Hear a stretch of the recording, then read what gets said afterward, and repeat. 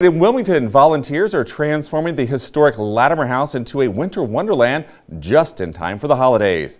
A handful of people plan to spend the next 2 days adding the holiday spirit with paper decorations and handmade garlands inside and outside the house. They're working to keep the decorations in the 169-year-old home like they would have looked originally.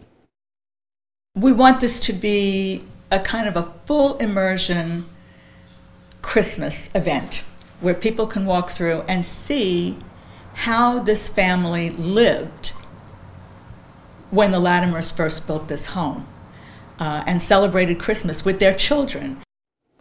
And the house will be open for tours during the holiday open house and candlelight walking tour the first and second weekend of next month.